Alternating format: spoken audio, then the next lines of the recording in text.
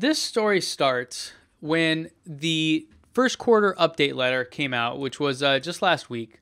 And Tesla was talking about their production, and I love the idea of we're no longer going to be talking about Tesla as an electric car manufacturer. We're going to be talking about them as a premium car manufacturer. You know, we're going to forget the fact that they are electric because it doesn't matter anymore. They just make better cars.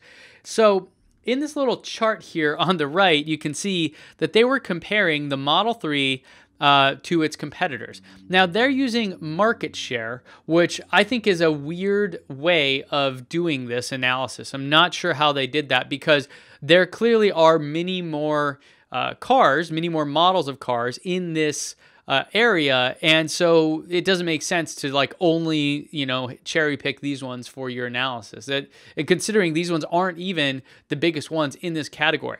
So this got me really thinking, and I wanted to dig into that. So I've got some really interesting data here to show you. And the first thing, though, about this, just to clarify, because I like to be accurate about these things, let me kind of zoom in here, and the resolution kind of sucks. But you can see it says mid-sized premium sedans.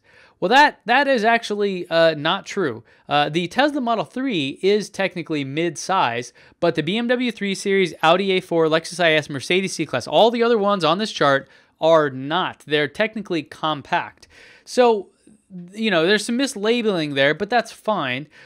We can think of them as the competitors, but this got me thinking, what is mid-size? How is it defined? And it turns out that the way that these things are defined is kind of archaic. But on the EPA website, they have on fueleconomy.gov, they actually have that here. There's this chart which shows you the vehicle size classes. And what these are is it takes the passenger and cargo volume. So basically the interior, cubic feet plus any cargo that you have. And based on that, it throws you into one of these categories for a sedan, a station wagon, etc. Now, the deal is that, Teslas have a different ratio here of the exterior to the interior because there's not all this extra stuff you need to pack in there. So even if the car is smaller on the outside, it's similar to like a BMW 3 Series, the interior is actually quite a bit bigger. So I wanted to see that, and this is a little bit of a tangent, but I think it's important to understand when you see like mid-size, what that means and why the Model 3 is even in that category. It's because it has over 110 cubic feet of passenger plus cargo volume. So if you go also on the fueleconomy.gov website, you can compare these vehicles. So I took all those ones in that chart there. I couldn't put the Lexus because you can only do 4. But you can see here on the specs, they list the passenger volume and the luggage volume, which would be the cargo volume. And you can see here that, yeah, the BMW 3 Series is pretty close. 1 foot less there and 2 feet less here puts it right at the edge, and that's why it's listed as a compact car. Now, the other ones here are quite a bit less. So 7 feet less of interior, 7 cubic feet less of interior, and then 2 cubic feet less of the luggage. And then you can see the other one is also kind of low. So that's really like where that comes from. And if you did want to compare these to their counterparts, which are truly mid-size, you'd be looking at the BMW 5 Series, the Mercedes E-Class, and the Audi A6. Now, if you wanted to do that comparison, the economics work out even better in the Tesla Model 3's favor. And I'm not going to get into any of that now, but if you just look at the pricing, these cars are pretty stinking expensive. And then, of course, the miles per gallon. This is the miles per gallon equivalent, which I don't like that number. But in any event, it's pretty spectacular and pretty cool when you think about, if you really, truly want to compare mid-size, this is what you're looking at. And you can see they're all listed as mid-size cars here. Okay, that aside, what I wanted to do was do a comparison and see basically when this is going to be the case. So they're basically arguing that the Tesla Model 3 will become the best-selling mid-size premium sedan. We'll just call them premium sedans. And so, yeah, I got some data here from Good Car, Bad Car, which is a really cool site that has auto sales data and stats. right up our alley.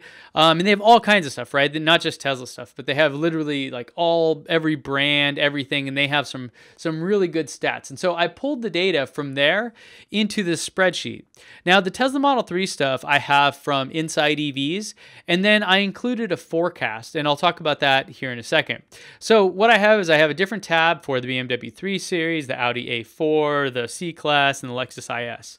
So I just put all that data together here in this spreadsheet, and then I pulled it into my favorite data analysis software, Tableau. Now, for the Model 3, what I did was I used their delivery ramp. This is a log growth model, and I'm kind of assuming the worst here, right? So we know that they hit 1,000 at the end of the first week in January. Then we know that they hit 2,270 the first week in April. Then I'm assuming worst case, and this is what I mean by that, that they will only ever get to 5,000 peak production on that line in Fremont.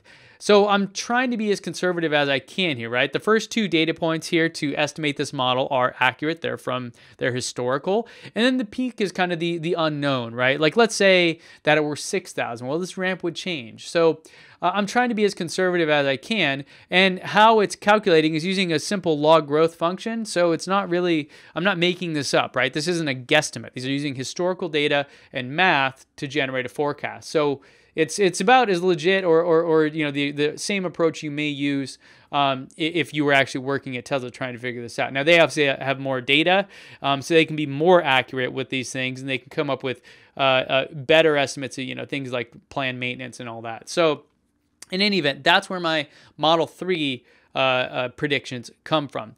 Now, let me show you, though, how I put it all together and exactly what these numbers add up to. So here in Tableau, what I have is my competition forecast. So each different color is one of the cars. You have a BMW 3 Series, right? You have the C Class, etc. And these little lines over here are all of the forecasts. So, I can take a look at that and you can see the actual data, and that's what I downloaded and put into my model. So I think I can even, if I go to the forecast, add in the confidence intervals so you can kind of see what that looks like. Yeah, it's kind of hard because they're all overlapping, but you get the idea that the line in the middle here is, the best guess of what it would be. And it's based on historicals going back to 2010 for U.S. sales, again, from good car, bad car. So I think this is pretty accurate, or I mean, it should be fairly good. Then what I did was, I just kind of took it out as a monthly number and projected forward. So I added in those forecasts to all the other all the competition, and then I took the delivery ramp, or I'm sorry, the production ramp for the Model 3, and I put that in. You can see it gets kind of wonky here month by month.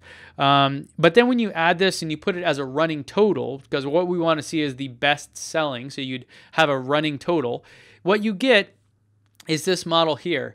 Now, the super interesting thing about this is that the Model 3, remember, these other cars have been selling for years, so they're pretty much pretty consistent, right? That's why they kind of seem like flat, like they're growing, but they're relatively flat. It's because we can reliably predict how many cars they're going to sell, how many they're going to make.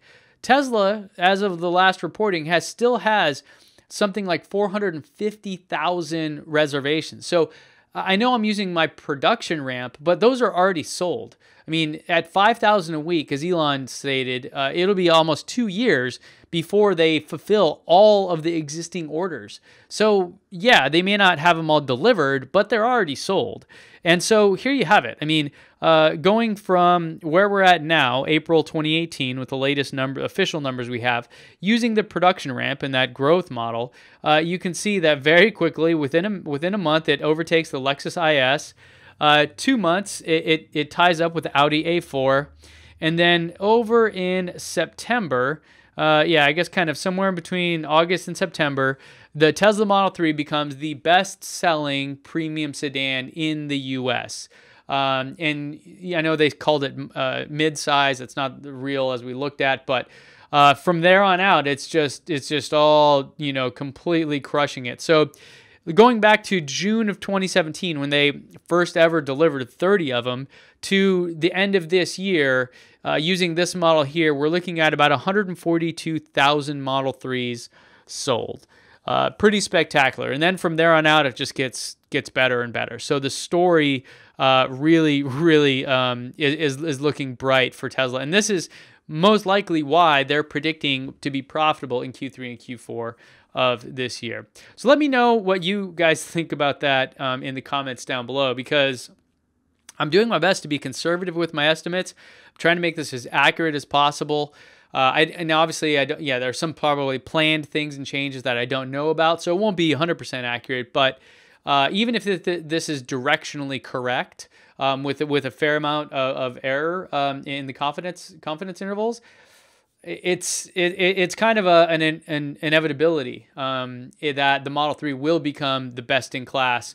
Considering this competition, it's I'd be interested if I had more granular data and I had all the different models, you could see where it is. But I just wanted to expand upon what they put in that chart because I thought it was rather interesting, but I think they didn't do a great job really lining it up. I think the market size versus the actual number of sales was kind of weird in how they chose those specific models. But yeah, let me know what you guys think. I think this is great news for Tesla. And so there you have it.